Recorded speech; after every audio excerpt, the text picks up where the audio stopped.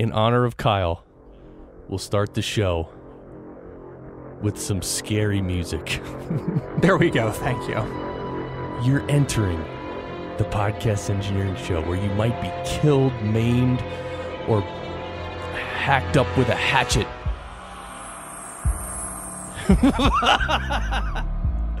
This music is really scary, right, Kyle? That's ridiculous, yeah.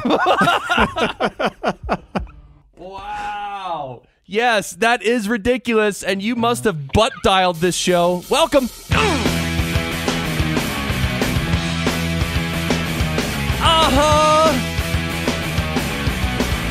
Yes! Welcome back to the Podcast Engineering Show. I can't believe we're here again, having fun. It's great when you could just, live and have fun. I mean, we all have responsibilities, but this show is a time to have fun and learn. Welcome to the Podcast Engineering Show. My name is Chris Curran. I produce podcasts for the likes of E+, Dun & Bradstreet, and Forbes, and select business authors. Every week on this show, we bring you podcast production techniques on a silver platter. We talk shop, all about the audio engineering aspects of podcast production.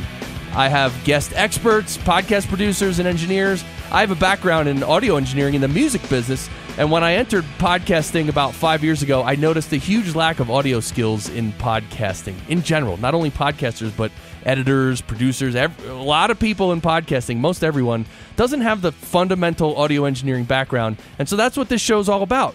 And if you implement the best of what you learn here, because you might learn some stuff that you might not want to implement, but if you learn some stuff that's worthwhile to implement, your podcasts will sound a lot better, and you'll spend a lot less time producing them. Of course, Barry is here with me. Barry, this is going to be a good one, right? Yeah. Oh, yeah. That's right. Hey, Kyle, did you meet Barry yet? This is Barry, the maintenance guy from my old building. Hey, Barry, nice to meet you. Oh, forget it. Barry, what is Kyle going to need to have a really good appearance on the Podcast Engineering Show? Like, just to knock it out of the park in this session of the Podcast Engineering Show, what is Kyle going to need, our guest? You're going to need a couple of horses or a couple of mules. All right, well, look, let's get to it. Kyle P. Snyder is here. I'm going to call him Kyle, but he's Kyle P. Snyder, just like I'm Christopher F. Curran, and there's Ralph M. Rivera. Who, That's a rough middle initial there, man. But I'm just saying. Oh, man. Should I just say the whole name then instead of the just? I don't even know what it is. I'm just saying, like you're really teeing me up. What do you want me to do with that? I teach college. Well, I'm so psyched. Kyle P. Snyder, lecturer at Ohio University School of Media Arts and Studies. He's also a freelance engineering consultant for White Coat Audio, and he's the chair of education at AES. That's the Audio Engineering Society. And I'd like to think that means something, but it just means no one else wants to do it. So, well, you're also going to be you're going to be one of the chairs. I mean, you're going to be one of the what was it? Governors, yeah. I'm governor-elect. Again, no one else wanted to do it. So, they threw some candy out. I was the first guy to pick it up off the ground. It led me to a van. What do you want? So, and everybody laughed at you, and you're like, what? Yeah, they're like, oh, that poor guy. Oh, that's a shame. Yeah, no, it's actually, it's an honor, but yeah, still. So we were put in touch by Mary Mazurek, who is just an incredible person and just been introducing me to lots of cool folks to be guests on this show. So thank you, Mary. And you in the past have also designed studios. You've done classical engineering. You do post-production for films. I mean, you've done a lot in audio, Kyle. That's what people tell me. Yeah, it's been a fun life. Yeah. So I've had sort of a weird circuitous route into audio. I went to a school of music and I got really into classical engineering, and I initially thought that I wanted to do live sound, but nobody wants that life. That's terrible. Because carrying stuff, I'm like, a mic stand is super heavy. I don't want to carry like backline shit. That's terrible. It sounds horrible. I'm a thin, lanky guy. I'm not doing that. But no, I got super into the science of it, and I fell in love with classical music because, like, you know, that's how you impress all the girls, right? Right. Yes. Exactly. That's the same with podcasting too. That's how we get all the women. Oh. Is that not true? It is very true. I really need to, I think, work on my game then. We'll talk later. Anyways. All right. So one of the things we're going to talk about in this session is you teach an audiobook class where you actually teach the students how to basically paint a sonic portrait. And that's not very easy, right? I mean, we were talking before and you were saying how, like, with video, sometimes it's easy with images to just throw stuff together, but with audio, it's a lot more difficult, right? Yeah. So whenever I first landed here, I came here actually whenever the university was going from the quarter system to the semester system, and we were looking for a lot of like cool, interesting, like sort of extra, what I call sort of the X factor classes, right? Like what's going to make you new and different and like super valuable in the real world. And one of the things that we kicked around was like, what if we could do something with our NPR affiliate, which happens to be WOUB Public Media here at Ohio University. And there, back in the day, there happened to be something that we called Wired for Books. And it was literally just recording.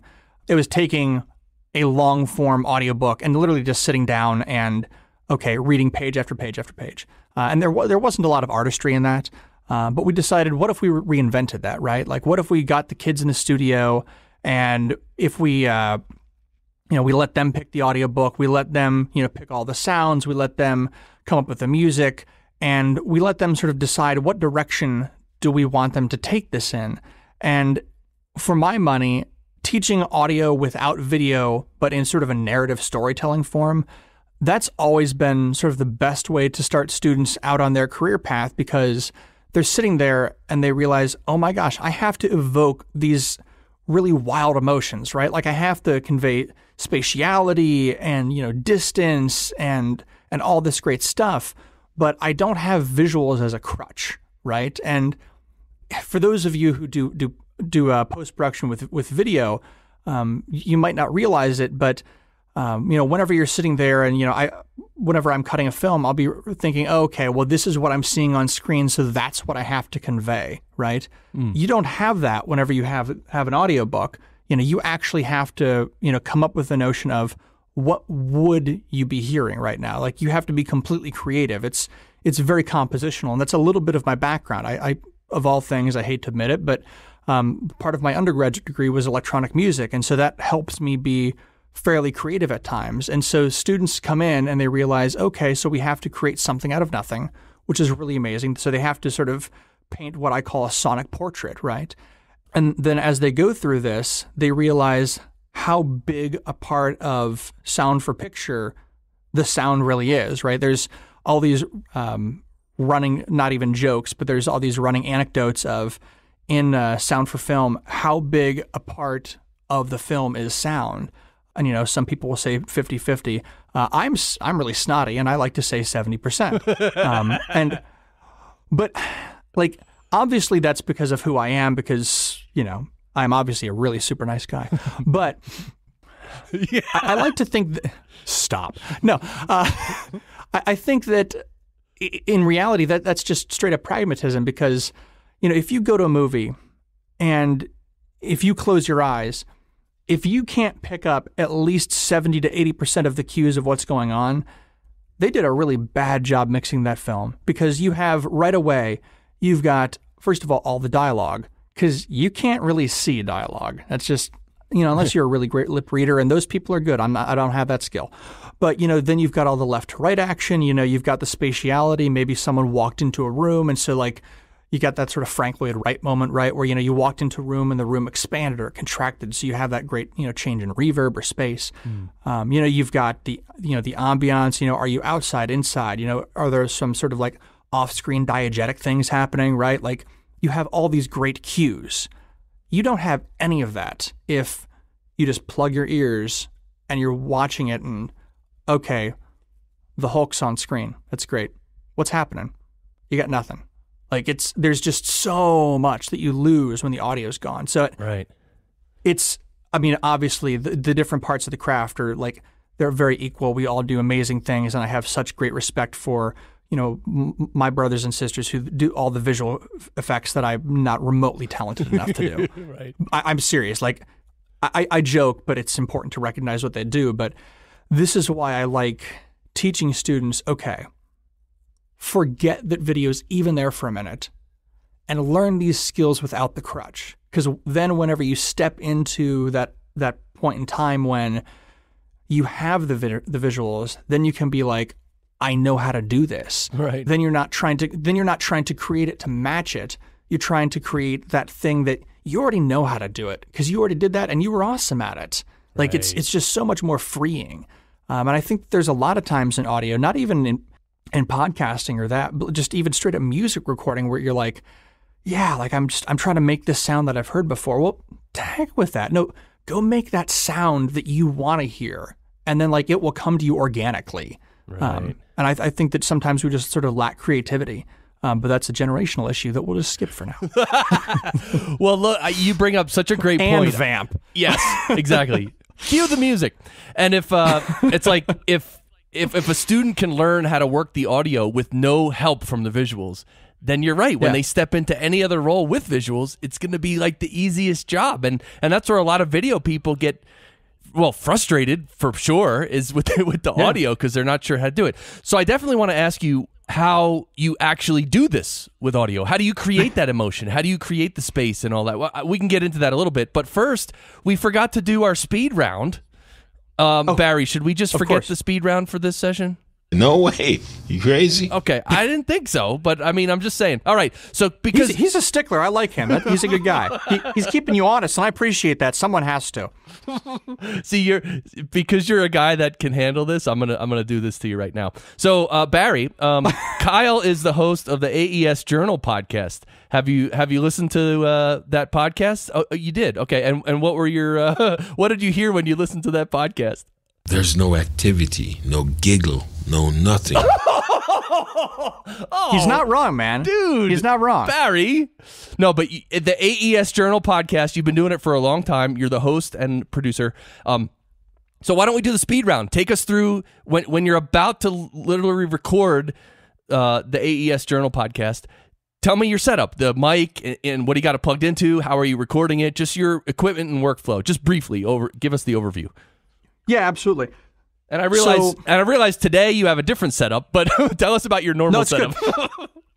Well, so it's worth pointing out that a good engineer should be able to deal with a variety of circumstances, and when life gives you things that are falling apart, make some variant of electronic lemonade with that. So today I walked in, and the studio was, because I work in a large facility, we're in the midst of a few rounds of maintenance, and there were some things that I was not expecting. So today, although one of the facilities that I would tend to use adjacent to me houses a really, truly fabulous Rupert Neve 5088 with a full penthouse of porticos and a full complement of microphones. And Wow. yeah, I mean, we've got a bunch of 1176s that I tend to use for a lot of things like that. And there's some Grace Pre's and a bunch of things like that. I will say that for the podcast, I tend to switch it up between this room and the other room. So in this room, I'll run my TLM 103 that I'm using right now through the Neve preamp, because there's something very nice about the 103 distorting against that analog preamp and then coming through the 541 modules. And then I record into Nuendo because that's the type of guy that I am. And then we just use that. We use that as tape. And then I just run an export. Today, because things are a little bit funny in here, I have my TLM 103 dumping direct into a USBPre 2 and hardlining direct to my laptop. But that's what I had in my office, and it's working reasonably well. On days when I'm not in this facility and I'm in our more post-production centered facility, that's when I'm using a Yamaha Nuage and Steinberg's Nuendo again. Also using a TLM 103 or my personal U87, and again Grace preamps, or we've also got some remoted Yamaha stuff, and that all works really fantastically. Anytime I'm doing all that, my vocal chain tends to involve just some light compression with an 1176 and an API bus compressor. Wow. Okay, so when you record your podcast, you record your parts, and then do you actually do the mixing, or do you send it to someone? So I do all the mixing. So the AES podcast is a fairly it's a very simplistic podcast. So I actually receive a script from our technical editor, Francis Rumsey, and actually, of all things, the most difficult thing for me is learning how to pronounce the myriad of foreign names. Thank God for Google Translate. Hey, I have a Barry clip for you. Maybe you can borrow this, Barry. I'll see if it goes over well. Yeah, let's see what it is. That's a tongue twister right there. I don't know that one's gonna work, but I'll try that one. Yeah. But no, so we've got pre-built music beds that we use for the top and the tail. And so I record all of my part, and I really can't recall a time when there's been guests, because this is actually more of an informational podcast. So what we're actually doing is, so there's the AES Journal, which is it's the 10 months a year proceedings of all the papers and the news from the society. And this is actually sort of a quick play-by-play of this is what came out this month. And so, you can download that from your favorite podcast source, and you can sort of learn about what is out there and if you want to read the journal this month. Hilariously, I've learned a lot just by recording the podcast. I feel a lot smarterer. Totally. That's what happens when you teach or talk about It's true. things. No, Yeah. of all things, the best way to learn is just to teach, yeah. Totally. I really only have a high school diploma. Yeah, there's no education. Yeah. It's all right. So you mix it down. So you mix it in Nuendo. I do, yeah. Okay. Which, I mean, for my money, I mean, I think is honest to God the best mixing experience that is out there. But I know that there are a zillion different options, and right, everyone can use whatever they want. Nuendo is also hellaciously overmatched for doing a podcast. I use that for film sound and classical work, and so I'm just not going to jump out to another DAW just for the podcast, because if I want to do my clip gain or anything else like that, it's just easier to do that in Nuendo, which I'm comfortable with. Right. And Nuendo, I remember when Nuendo came out, it was like it morphed out of something else, like around 2000 or something, didn't it? So I don't want to completely botch the history, but for anyone out there who's used Cubase, yes, it's going to look rather identical. Nuendo is essentially the audio post-production version of Cubase. There are a lot of things in Nuendo that you would recognize. The big additions are going to be things like there's a reconform engine, there's an ADR engine. They've got what they call their game audio connect engine, so you can work with WYs. There's a lot of really cool stuff in there as I accidentally sell their product. But as a classical engineer, I like things in there like their take engine. So I'm a big Mac guy, right? But the things that I like in there are there's more than one way to do everything. So there's two different versions of their take engine, which I think is so totally rad. Because if I don't like the way that it works, I can change it. And I can totally modify their entire visual interface, which is, I think, very PC oriented, because that's where it oriented from. I also super wait, hold on a second. Take engine. Tell everybody what that means.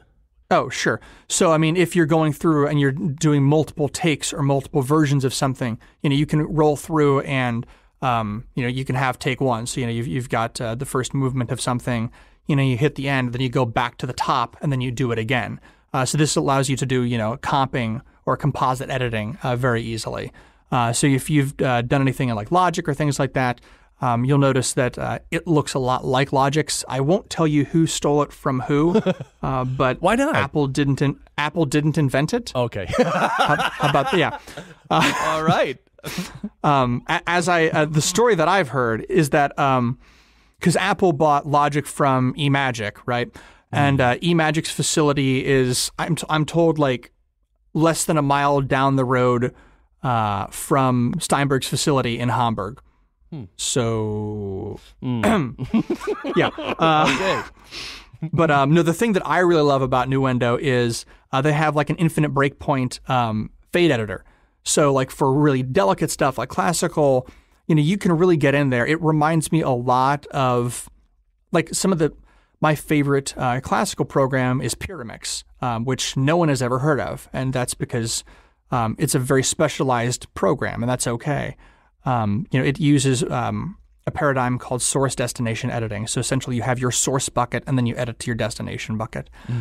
And it's not that efficient for traditional music editing, although I think it's fine. But you can sort of pull that off in Nuendo, which I like. It also, I think, has some of the best parts of Sequoia, which is also a super amazing DAW. But I tend to work on them. Yeah. Oh, I never heard of Sequoia. I love Sequoia as well. That one's owned by Magix. Magix. For me, Nuendo is this the same Magic? There's some company, Magic something, that just bought SoundForge. Yeah, Sony. All of Sony. Really. Oh, okay, got it. Yeah. Well, like all of Sony Audio, I guess it would be the division. So. Oh, okay. Yeah. And wait, when you mentioned the infinite fade thing in Nuendo, what does that mean? Like just to delicately fade things like into infinity? Yeah. So like if you're in Pro Tools, like there's a limit as to how many what I call breakpoints you can have in a fade, right? So like if you've got an equal, I'm gesturing as though there are students in front of me, so I must look like just a bloody lunatic to anyone. But so if you've got an equal power crossfade, so put your arms in front of you and make an X. Right. If you want to change the way that works, right? You start putting breaks in, just like you would with any automation, right? So start drawing that in. So if you want to taper the bottom a little bit, you would put in little breaks. Right. Lots of programs have limits on how many breaks you can put in that. And I've not found a limit in Nuendo yet. I'm sure there must mathematically be, but right. It's really cool. So like if you want to draw in all of those different breakpoints once you get into their advanced fade editor, you can. So like if you want to make like a super hard attack downward, but then taper out the tail, like you can always do that in different programs, right? But it would be like straight line down and then straight line out, right? But this allows you to like make it super delicate and super musical. And that's really important, and honestly, that's super important in all music, because why shouldn't you have precision when you're doing stuff? It doesn't matter what the music is. You should have super precision in rap and hip hop too. Right. Like, it absolutely does. It absolutely doesn't matter what the genre is. Right. Although definitely for classical, but that's so delicate. Yeah. Honestly, I don't know this because it's been a long time since I've used it, but I'm pretty sure that Reaper has a functionality pretty similar to this. And so that's what this will be my weirdest pitch. My backup DAW and most people that I know who do work like what I do, if we need a backup DAW just for like secondary recording, most of us fall back to Reaper because it's inexpensive and it works phenomenally well. Yeah, actually, I use Reaper. That's all I use. Yeah, I mean, why not? So like if I need something else, you can actually, and we've gone really round the bend, but yeah, you can do things like source destination editing in Reaper. Not perfect, but it's pretty darn good. And yeah, like I know a lot of people who like for their secondary DAW, will use that for everything. It's really pretty great. So kudos to them. Yeah, I don't know who there is one company I've not mentioned, and I think there's purple involved in their logo. Purple. Yeah. I don't know who it is. Really? And it's not Apogee. Apogee. That's what I was looking for in the last session of this show. I was when we were talking about A to D converters. Apogee. Oh, okay, yeah. There you go. Nice. Yeah. So which company? Purple logo? I'm clueless. No, I don't want to denigrate another company because they have fine employees that do great work, but I have philosophical issues with where they have gone as a company. So. Oh, I see. Well, I don't know who it is, but it's okay. I understand what you're saying. You don't want to hurt anybody. We're not here. It's not Microsoft. Yeah, because of all things, as a hardcore Mac guy, I'm buying a Microsoft Surface this week. So I think now I'm just going to go run my car off the road. Right. So see, I feel the same way about the Blue Yeti, because the Blue Yeti is like the most bashed podcasting mic because it's always used in the wrong. It's just used in the wrong way, It's the wrong tool for the job in most cases. But you're not supposed to talk into the connectors. I think that's the thing. No, but like I don't want to bash Blue because the Blue Yeti is a fine microphone if you use it properly. So Yeah, and who wants to bash anybody? I mean, everybody's out there trying to do something good and whatever. It's okay. That's. I mean, yeah, like behind closed doors, I'll say a lot of unkind things about a lot of things that bother me. But like, it's when I'm drinking. I mean, don't do that. Oh, dude. Okay. It's when I'm drinking. It's when I'm drinking milk and cookies, kids. I know that young students might listen. No, it's fine. So why do you spend? Because I know this. I know one fact about you, actually. How, or should I say, what do you do during the 5 to 6 hours you spend producing an 8-minute episode of your show? So that's a fair question. You told me 5-6 hours.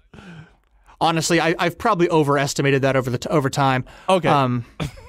But it is absolutely the longest amount of time I've ever spent producing something, except for like whenever I've worked on a film and like I've just received garbage audio and I have to do like 9 passes of RX. But for good audio, because I'm capturing good audio myself, it is absolutely an obscene amount of time.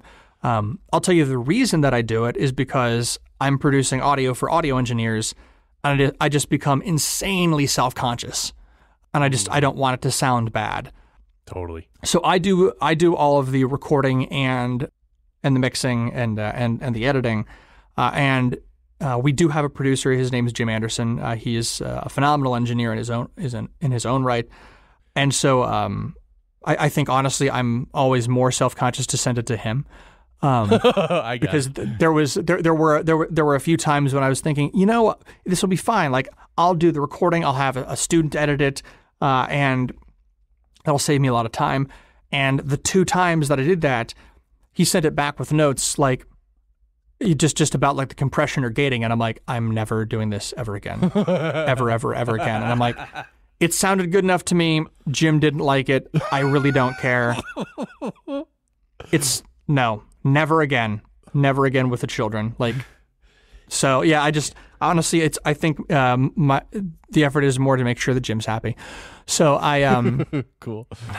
I honestly, I'll do 2 to 3 dry runs with myself, like in my office, like getting the names right, making sure that I've sort of got the pronunciation down.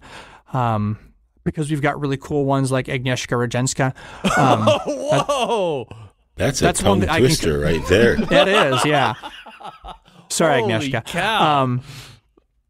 She's a board member who I know, and so I know that's one that comes up really easily. Nice. But like we'll have 15 to 30 names like that in like 8 minutes of audio. Right. So like I do spend a lot of time making sure that there aren't any issues.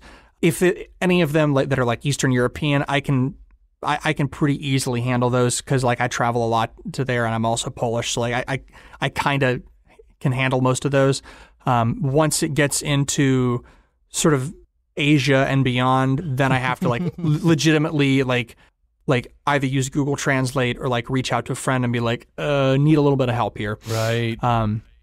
So like that'll take me an hour or so just to like figure all that out. Right. Like obviously then I'll set stuff up. I've got actually a template because I'm a lazy SOB. And no, man, smart. You're smart. Look, you got to save the time somewhere. And then I'll go through and record. Then I'll go through. I'll do a mix pass, and I'll just sort of tighten everything up, like with the music bed and the music bumpers, because obviously I say a lot if you have not realized. Tell me about the mixing phase itself, like about effects and fading, and do you process the audio a lot in the mixing stage? So there's a limit as to how much I really process it. Actually, there's the us again. There we go, Kyle. So I tend to do fairly heavy processing on the vocals, but outside of that, there's not a lot else that I get done because this is a fairly serious podcast, or at least this one. Mm-hmm. So if the vocals came out okay. They're getting some reasonable EQ. They're getting some fairly heavy compression. But outside of that, they're not getting a whole lot. No. Okay. Yeah. Okay. And then you mix it down, and you mix it into a WAV file and then convert it to an MP3? Yeah, I do. Actually, I use... they changed the name of the program on me. Yeah, I do. Sorry, I went off mic. I mix it down to a WAV and convert it to an MP3. I use Myriad on the Mac to do all of my processing. which used to be called Sample Manager, I believe. Myriad. Yeah, it's by Audiophile Engineering. Okay. It's a wonderful batch processor. Oh, wow. Yeah. And then you just set it to, MP3. Do you do a mono MP3 or stereo? Sorry, dumb question. Hold on. I got to ring the 1K tone. Yeah, dumb question. Sorry. It's stereo, right? I think you did. Kyle just hang up on me? Oh no, I'm there. Yeah. Yeah. Okay. Let's move on. No, I sometimes I'll do like a fixed bit rate 128.22.01. Yeah. No. Yeah, mono. I don't think you're I don't think you're mixing it down to mono for an 8-minute podcast about audio engineering. It's not super stereo, but the bumper is. So yeah, yeah. Well, there's people in podcasting like Todd Cochran. He literally produces his show in mono, but he puts it out in stereo just because stereo is the norm pretty much everywhere. So that seems a little counterintuitive, but I'm not going to judge.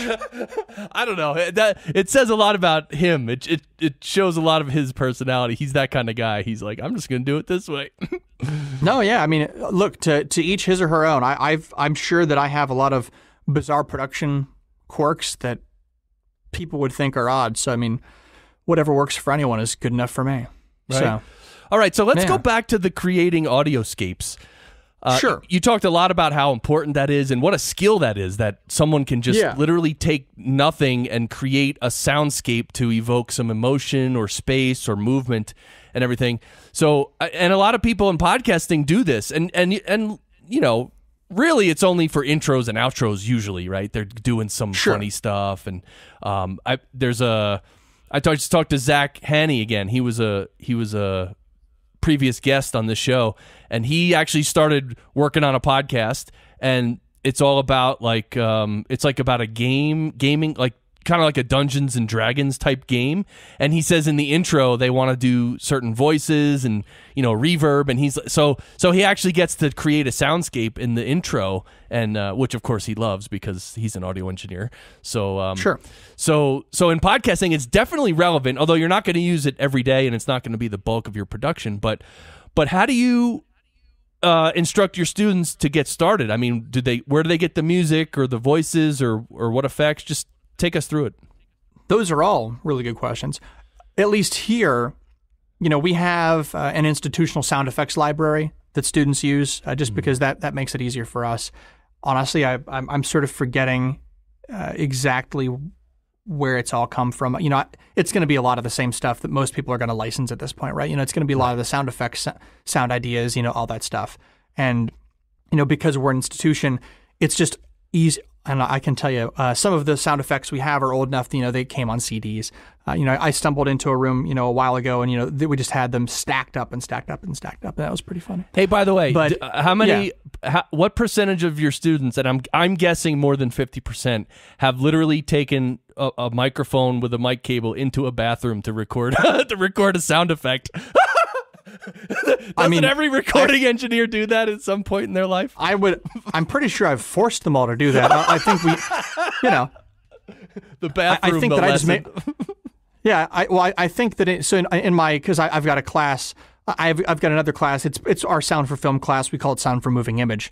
I think because we have a film school here, so we had to call it something else. But we, I think actually the first week of the class, I hand them all Zoom recorders and say, go do this. So cool. Actually, that's actually one of the first assignments that we.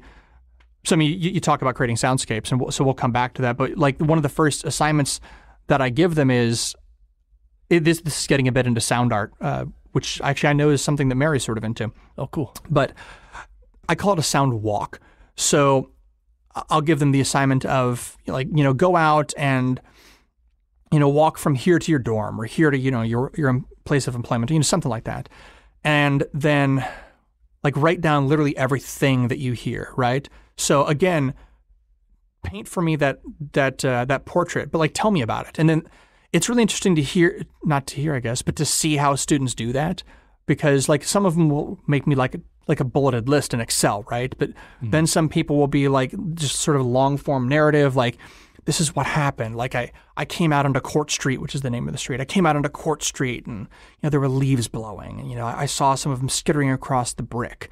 I heard, I heard the vent fan across the quad. And, as, the turn signal for the car was going, I heard a horn going and I thought, well, should I go left or should I go right? And I'm sitting here thinking, all right, that student's got some potential right there. That right there has the makings of some stuff.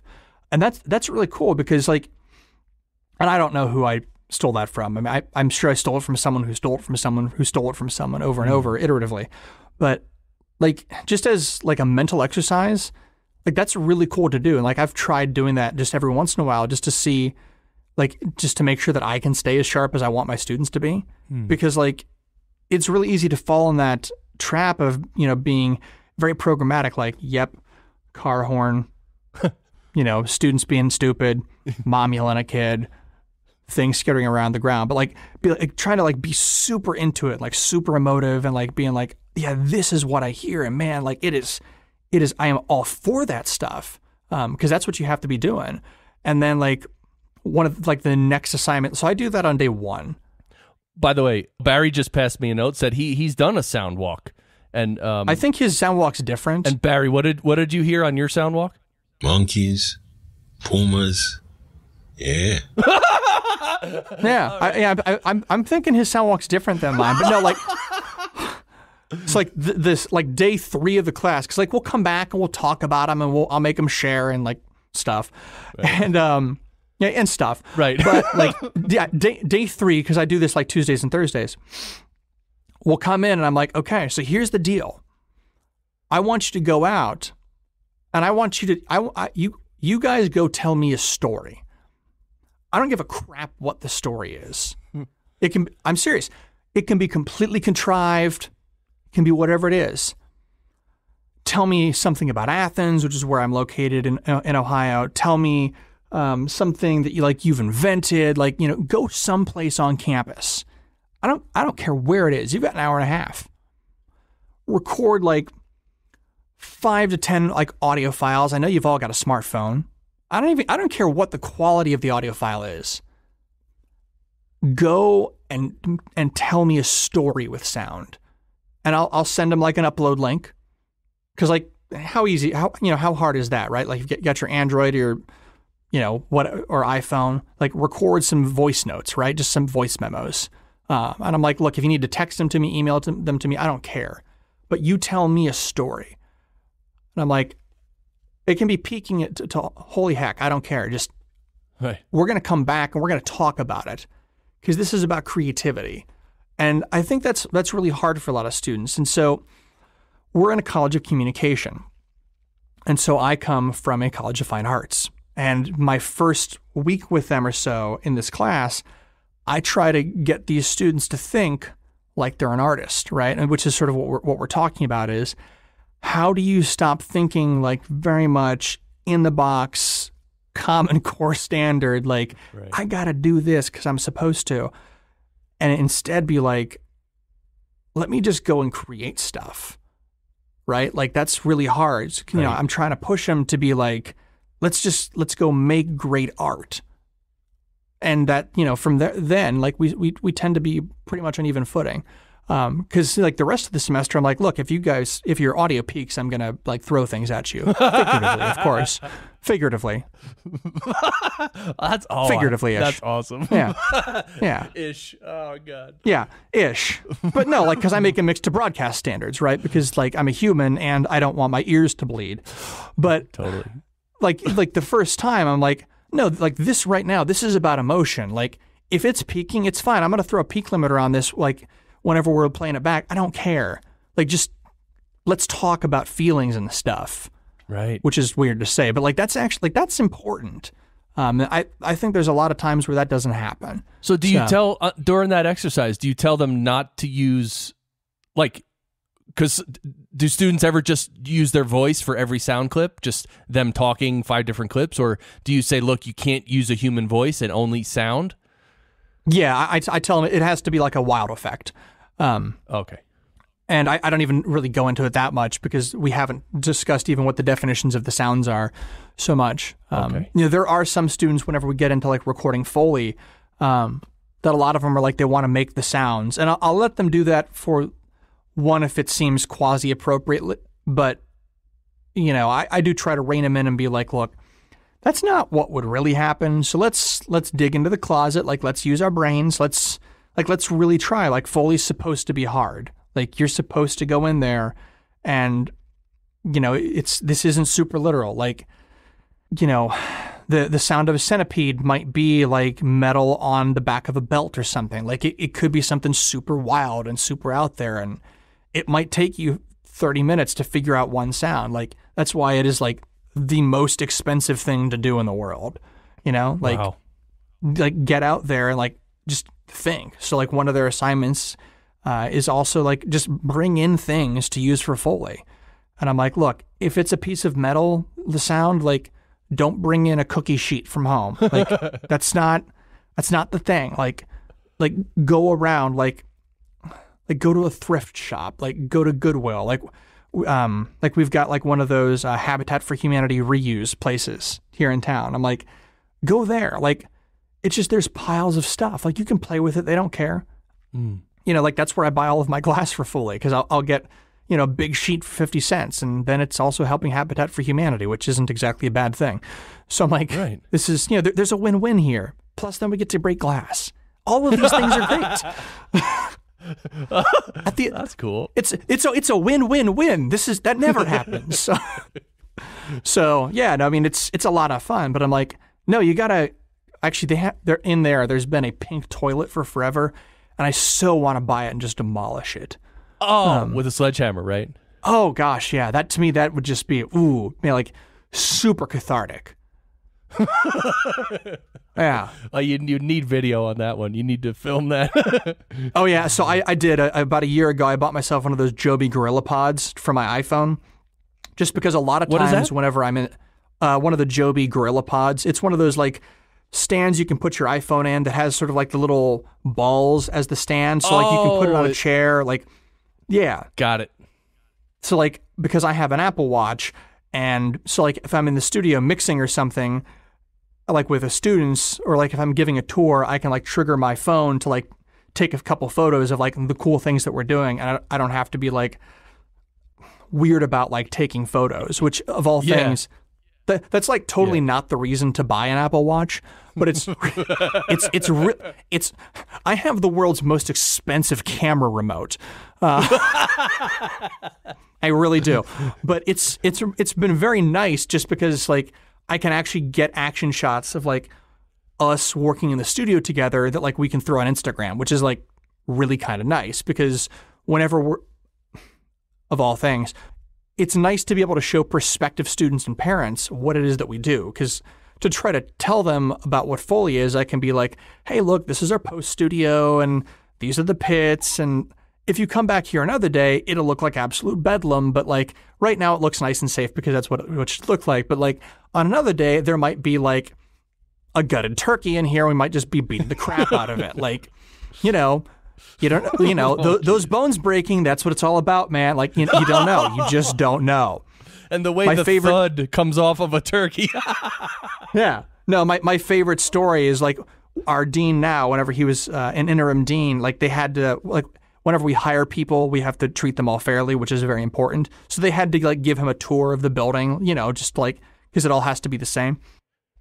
Right. So they were giving him a tour and they brought him into the Foley studio as we were like breaking glass. And so one of the students had like wound up with like a big empty bottle of vodka that like we found in the alley. And like it's shattered as he walked into the room. And so he's just laughing. I'm like, well, thank heavens Scott knows what I'm doing and doesn't think I'm like abusing children. Be lawsuits happening if it was the wrong person. Oh my God. On the upside, looked super bad, yeah. All right, it's fun to do. Oh man, you guys are having a fun time. I love it. And then for the longest time I tried to roll video, but sometimes it's just too hard. Oh. And then editing takes a lot, like going through. Yeah, that's one of those things. It's like, what's the cost benefit of like taking the video versus the pain in my butt to like put it somewhere for it to die in value 3 minutes later? I'm like, Hey, what do you tell your students about capturing audio? Because one thing originally when I would go out in the field, I would just run my recorder for like 4 hours and be like, ooh, I'll go through it later and pick out the good parts.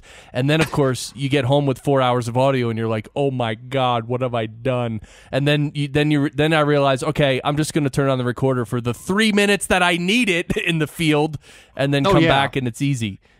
Right? I've fallen into that too. And I mean, I generally tell them, I sort of wind up in a split personality with this one because in the studio, my philosophy always is roll tape because you never know. And I mean, that's a big thing, right? Because like, what if that one rehearsal, that was just gold, right? Right. And that's why like, I never allow talent to see my screen because like, I'll make it so that I'm recording their rehearsal. And if that was the one good take we got, then that's awesome. And it's, like, that feels super dishonest, but, like, what if that's the only way we got the good take? Like, I've gotten a lot of great material that way, and so I don't feel bad. That's me being a good producer. Sure. But, out in the field, like, you should have a pretty good feeling for whether or not you should be rolling sound or not. I would generally, only roll it when necessary because, you don't want to have to go through 4.5, 5 hours of junk. I'm a big advocate of telling students, buy at least a Zoom and, carry it around with you whenever you can. That having been said, the best microphone is the one that you've got on you at any time, right? So, right. I'm a pretty big proponent of even like the little attachable mics for the iPhones. Right. Those are pretty rad. I've had some source stuff from those that's really very acceptable and works really very nicely because, I mean, it's the same thing with cameras, right? They say the best camera is the one that's on you. And so I have a DSLR. It literally never gets touched. And I feel super crappy about that. Like, it's a lovely D90. Like, body's pretty aging. It's got a burnt pixel. It's got great glass. I know that I could swap it out for a new body and, like, it'd be great. I could do, video and stuff. But, like, I bought my 7 Plus because it takes amazing pictures and I can't fit a D90 in my pocket. Right. Like, even Barry's not going to find that acceptable. So, like, I really don't know what to do with that. Like, it's that whole sort of consumerization of stuff, right? Like, at what point is it acceptable, right? Like, I don't like that there's GarageBand on the phone, but then, like, if people want to create that way and they can send it off to a mix engineer and we can get something acceptable, is that good enough? I don't know. I mean, I've heard some albums that have been done fully on those things and they're good enough and they seem to do well. So, like, I mean, as a super technical engineer, like it's a hard mental headspace for me to exist in because I don't want to work that way. But like, if it's good enough for those people, like, then okay, that's fine. Totally. I'm told that it's a sign of maturity that I can hold multiple conflicting opinions at once. So, well, it's true. All the although technology... I become melancholic once I hit that, but like it's yeah. Well, you're right. All the new technology makes it so easy and portable, and like, yes, of course, it's not as good as being in a studio, but depending on the background noise and the recording level, and I mean, if certain things just sort of line up well, hey, like there's not much background noise, and it's recorded at a nice, healthy level, and it's directly in between the two people who are talking, so the balance is good. Like, at times, it just comes out great. Well, even like, first of all, I'm pretty sure if you go back to that clip of me, pretty sure you can hear me getting sad as I talk myself into that thing being okay. Second of all, or at least melancholic. Like the new cool thing, I'm going to mess up the full name of it, but DPA has that new really cool hockey puck where you can go right into your iPhone with like 2 of their little lavaliers, right? Like, have you seen that? No. Gosh, I'm going to mess up I almost want to grab my computer and look it up now. Yeah, it's really... If you want, I can look it up. Yeah, if you want to. It's because my computer's like more than a foot away from me. Yeah. It's really super cool. And I'm like, I'm trying to figure out who that would benefit. But clearly, like, reporters in the field, like doing stuff like that, or like even if we were together recording this podcast, like that would be super useful. I'm like, I can totally see the use in that. And like DPA obviously knows what they're doing. Like of all things, like I as a classical engineer, like DPA, Sheps, Coles, those are my go-to mics. Like I trust that if DPA is going to come out with a device like that, they're going to build a preamp that works well enough that it's going to be suitable for the mobile environment. So I'm like, wow, guys, that's pretty rad. I sort of wonder how they pulled it off, but that's really sort of amazing to me. Right. It is pretty amazing. I looked it up. I couldn't find much. But anyway, I'll look it up later and put it in the show notes for sure. Yeah. It's pretty cool. Or if it turns out I was full of BS, just cut it. But So, all right. So when you get your students into, okay, now they're opening a DAW, now they're putting sound clips into a DAW and sort of mixing little segments of soundscapes. Sure. Just take us through that real quick. Sure. Yeah. Gosh, I'm not quite sure how to take you through that. So let's start. Let's start with well, the sound clips. You said they have sound libraries; they can get it from there, and then effects and stuff. What kind of plugins and effects do you teach them how to use to get the ambiance? That's very nice. That's nice. Has anyone ever said you've got a face for a radio? But still. Anyways, so I mean, if we want to head in that direction, I mean, my general pitch to students is, lay things out in a linear fashion that makes sense to you, and then sort of start processing things. But I've never known a student to listen to me, and that's okay. That's fine. I'm not that. No, it's fine. I'm thinking about all the things that they've done wrong, and then I'm getting sad again, which is fine. It looks like there's a Nalgene bottle of water down here, but I'm sure it's just gin that I'm just chugging compulsively. But so Barry said he was eavesdropping on one of your classes one time, and you were talking to a student. And Barry, what did you hear? And they were cussing up a storm. Profanities left, profanities right. Seems about right, but no. So basically, I'm a big proponent of, like I said, like lay it out in a linear fashion, do what you want. Pretty much every student, as soon as they get into, we start them out in Pro Tools here, despite my strenuous objections. Once they get it laid out in Pro Tools, they immediately want to jump in and like, let's start being creative. And I'm like, okay, like you do what you want to do. That's fine. And so a lot of them are going to want to start doing things like, okay, well, let's start creating space. And a lot of students immediately want to do things like, okay, let's throw a reverb on it. And so that creates some problems, right? Because immediately whenever you first learn about reverb, you're like, whoa, let's completely wash it out. That'll be great. Yeah. A canyon. Right. Like it's from zero to everything all at once. Totally. And that's when we have to have, right. So that when we have to have the discussion of like, okay, there's lots of ways to create space, kids. So first of all, there's things like left and right, and that's a pretty big deal too. There's this thing called stereo, and I hear it's going to be big unless you produce in mono, but still stereo. Stereo is going to be a big thing. So I'm told, but also like just a little bit of space, right? Like just adding a little bit of light delay. So like you take it from feeling like it's being pressed like a fork into your skull to being like a foot away. Delay is your friend, my friend. So that's honestly where I try to start them out with sort of their general effects, and things like EQ and like sort of like the distressor type effects, right? Sort of giving them grunge and things like that. But there's actually some really cool for the AES members out there. Since I should do the 3-second pitch, if you are a member, there's some really cool like tutorials about like compression and EQ and delay and reverb that are behind the paywall. That like if you want to know about that sort of technical stuff. It's what we call in the AES Live library, and you can learn all about that sort of stuff. So just know that. And honestly, that's one of the ways that I show my students how to do that is I like to think that I'm a pretty good educator, but one of the ways that I get them to not curse at me, which, Barry, you're correct, is that I try to bring in other educators to help break up the tedium, not bringing them in via carriage and buggy, but just, playing them these really cool videos. It's like your own sort of private lynda.com, and just sort of showing them other techniques, because I think the universal truth in the world is that people are always going to take advice from people other than you. And, just sort of showing them, hey, this is what this other person does. And then they're like, oh, wow, that's pretty cool. And that honestly seems to work pretty well. One of the other cool things, you were talking about creating soundscapes.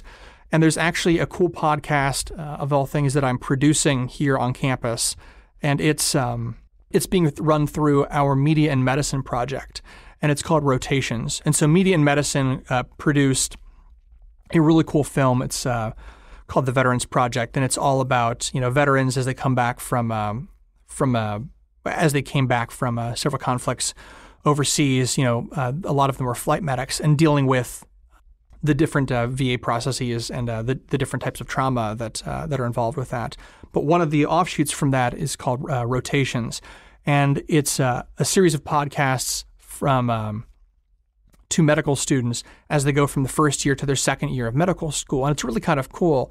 And they're going through and they're actually essentially dealing with all the questions that they have as students that are transitioning from year 1 to year 2. And so they're Skyping in all these experts, and they're actually, it's a video podcast. So they're doing like a multi-camera shoot with a sort of a 4-banger microphone setup and one person calling in. And in producing it, I helped them set up all of the backline with that, which was pretty cool. And I'm helping them post-produce all of the audio. And one of the cool things is I've been helping them sort of come up with their intro audio logo. So with Rotations, they wanted sort of like a gear cog thing. So like they've got some bike wheels and things like that. So I got to do like a lot of really cool sound design where we, did a lot of, bike wheel turning and, cogs and things like that. So that was a really awesome opportunity to, like you were saying, sort of create a little landscape and like pull things from libraries and say, oh, okay, well, let's sort of match this, turning ratio to that and, do some effects processing and, speed some things up and, and twist some things around. And so, get it to where they were pretty happy, which was a lot of fun. Oh, that's awesome. Yeah. I'm going to find that. Rotations. Cool. I'm going to put that in the show notes. I think they actually have the first couple things up. Oh, okay. Cool. Yeah, at least they should. So yeah. And that was pretty awesome. And so that one technically it's not anything super extravagant. So we sort of have been shooting it a little bit like it's like a true double system audio setup. So there's 4 microphones on 4 stands, running into actually like a Zoom style recorder. And then, there's audio from that. Actually, the audio is running into into like a little Mackie mixer. And then the Mackie's powering, a 4-banger headphone preamp. And then there's audio from Skype, coming out of a Mac, and, that's running into the Mackie. So, we've got, one feed going to Skype, another feed coming into the headphones, and then there's 3 different cameras around the room, and so everything gets slated at the beginning, and then whenever it gets posted, all the audio and video gets dumped into Final Cut, and then we use Pluralize, and then everything gets sunk up, which is pretty cool. Oh, Pluralize, it syncs the video with the audio? Yeah, so at the beginning we slate it, then. And then what do you suggest they do with that? They have 4 mics in one room, right? Yeah. Okay, and then how do you do the post-production on that to clean it all up and make it nicey nice? So what we're actually doing, this has been slightly less than ideal, but it's actually worked out okay. I was a little bit worried about it, but we're actually mixing it down to stereo in real time, and that has not worked out bad. Just in general, like the mix turns out pretty okay because it's not in a super dead room. It's in a fairly live office. We pulled some curtains, we put up another curtain, made it as dead as we could. And honestly, I'm running RX on it as sort of a final pass, which, I don't like doing that as a quote unquote mix process. Mm-hmm. But that removes, some of the room noise, and, then I'll add a little bit of reverb in there to sort of clean it up a little bit. But I don't want to say an amateur podcast, but for a podcast that, it's not one for a major client. It was a couple people, trying to forge their way and see what worked out well. It's worked out surprisingly well. I think for people who are just sort of getting into it, that's not a bad way to start because, they didn't pour in thousands of dollars into their equipment. Right. It turned out surprisingly well. If it were me, I would have, multi-tracked the audio and, dumped it into a computer. But if you don't have that, or if you don't have that technical knowledge, starting out simple where, they do have an analog board. And so one of the more interesting things that I got to do over the summer actually was, I went down to the building where this is at. It's the Heritage College of Osteopathic Medicine's building. And, I helped them set up their stuff. And then I got to teach these 2 medical students, how do you use an analog mixing console? And it's just a little Mackie, but, if they've never done that, what's that like? And so I'm like, okay, so when you hear it get crunchy, that's bad. And they're like, okay, so how do we not do that? I'm like, okay, so this is going to be fun. And so I got to walk them through like the first 3 weeks of an intro audio course in about 15 minutes. I'm like, so you see these red lights? Yeah. So you know what like a glucose wave or like a sine wave looks like, right? They're like, yeah. I'm like, okay. So imagine this. And I'm drawing some sinusoidal waveforms. I'm like, imagine what happens if we cut these things off at the top. That's what happens when you hit that. We don't want that. Right. I'm like, technically I could fix that, but we really can't fix that. So let's not do that. I'm like, red, bad. Right. Wow. So like it was really cool. I'm like, let's try to teach them as much as we can in literally like 15 minutes. And it's turned out pretty well. It sort of goes to show that like really anyone can learn anything as long as they really want to. Right. I love that. As I sit here looking on Indeed for my next career. Now, so we're getting close to the end. Well, wait, before we move on, the 4 people on the 4 mics, they must be having pretty good microphone technique. I'm sure you told them all to get right on the mic and all that, and that's why you can mix it down to stereo. So of all things, and God help me, I'm sure it's out there. I don't even know if it's out there, but so I was a guest on the first show, literally so I could demonstrate proper mic technique. Oh, that is cool. Yeah, so like I'm there in video. I didn't even realize we were going to shoot the first show that day, and that's hilarious. But so like I actually knew they were talking about like general research methods, and so one of the things that I do know about is just like general research from a university standpoint, like institutional methods and things like that. So I actually was able to partake in the conversation, thank heavens. But it was very weird. I'm like, and I'm on a medical podcast now. That's a new milestone for me. That is pretty cool, though. I like that. You could actually demonstrate it, because that's a big part of it. If people can see someone, how they work the mic, when you're talking, you're right on the mic, and when you're not talking, you might lean back a little and not breathe right into the mic like a horse. Oh yeah, I mean honestly, a lot of it is being comfortable enough so that like you can learn how to like sort of self mix yourself, right? Like, but thankfully, I think enough people at this point have seen enough of like the video shows of like the professional podcast or radio shows that they understand what should mic technique look like, even if they don't know it enough. Right. Like it's becoming ingrained in our society, which is a whole nother interesting cultural phenom. Yeah, so. But hey, the people coming in on Skype though, wearing their earbuds, they don't always know that. No, it's true. Sometimes it's brutal. I have literally a whole class in the podcast engineering school is about connecting people through the internet, how to sound check them, how to make sure you're recording it properly, and how to make them so that they're not flapping around their earbuds, and just wreaking havoc. And sometimes it's difficult. Oh, I can believe that. Yeah. Yeah. So Ohio University in Athens, Ohio, you're a lecturer in the School of Media Arts and Studies. I'm going to have some of your links in the show notes. And I have one more question, so don't go away yet. I have one more question. You're a freelance engineer and consultant for White Coat Audio. You're the chair of education for AES. You were telling me about AES, the Audio Engineering Society, has a nice group here in Colorado, so I'm going to look into that.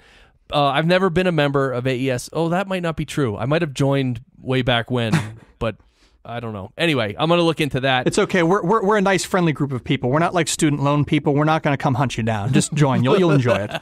Right, and you said that the AES convention in New York in the fall is combining with NAB, so that's pretty cool. I will, yeah. That's the one thing I will plug is, especially if you're on the East Coast and you can get there easy. It's co-located with NAB this fall, so that Wednesday, Thursday, Friday, it's going to be super tight. It's amazing. So AES is always a phenomenal time. It's for some people, it's a religious experience. I've not missed an AES convention since the first time that I went. It is honestly very life-altering for a lot of people, but if you can make it to the one where we're with NAB, that is going to be really awesome because, big show floor. And who doesn't like looking at gear? You don't have to buy it. Just go touch it. Right? It's going to be fun. What are the dates on that? Oh, it's going to be, hold on. Hold the phone. Hey, Barry, are you going to be at AES this fall? We're not letting him in. We already decided that. Yeah. Oh, yeah. It's going to be October 18th to the 20th is going to be the exhibits, and that's when we're there with NAB. All right, that's awesome. So I wanted to ask you about, we kind of touched on RX, that you use RX to fix audio and that kind of thing. What advice do you have for podcasters about recording, and just a few generalities would be good, but what's some advice for podcasters about recording it properly in the first place so that later on you don't have to jump through 9 hoops and kill yourself? Yeah, I was going to say, I thought you were going to ask about RX, and I was going to say, well, first of all, just get good audio so you don't have to use it. You might not know this, but you could spend a little bit of money. Well, I guess that's one. So, boy, I was gonna be snarky, but I guess it turns into an actual comment. Gosh, that sucks when that happens. Teachable moment. So, I'm in a very, very sealed room right now, but there are a lot of things that you might do very inexpensively to your room to improve it. Like right now, I'm using the very inexpensive Auralex reflection filter. There are a lot of things that you could do like that. I don't know all of them. I know what SE has one of them. Auralex has a better version of this one because this is the cheap one of them. You can build a sort of a small enclosure for yourself.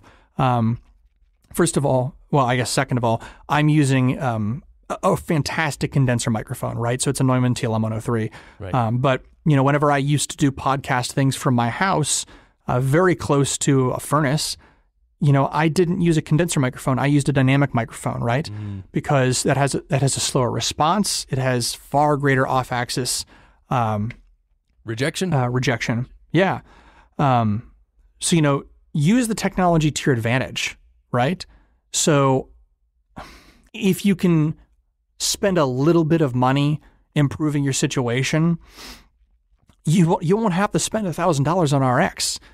And then, imagine how smart you'll feel compared to your friends who were stupid and bought a blue Spark and ran it through a crappy audio interface made by Avid, and then they have to spend $1,500 on RX. See what a bad thing I did there? Yeah. Then rack your brain about it and then listen back. Oh, it's the time consumption is the worst. I don't know. I used the focus button. I thought that was going to fix it. Well, the mic was bad to begin with. Oh my God. So I'm sorry. I went a bad place. But no, seriously,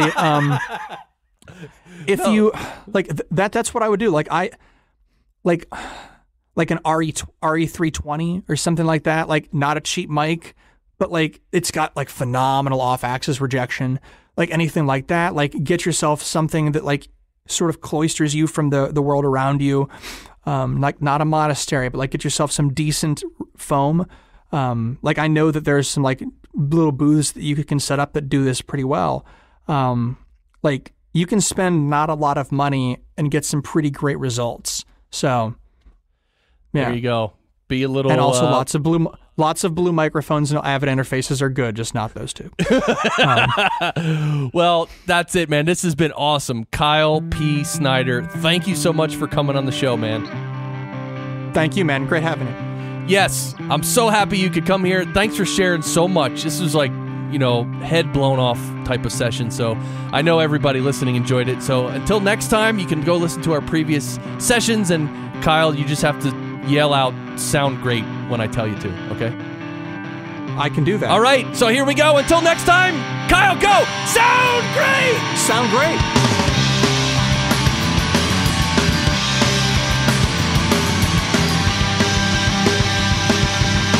You walk away from me well, and you can't play that part so well. Why do you play it out on me now? You like to lose control well.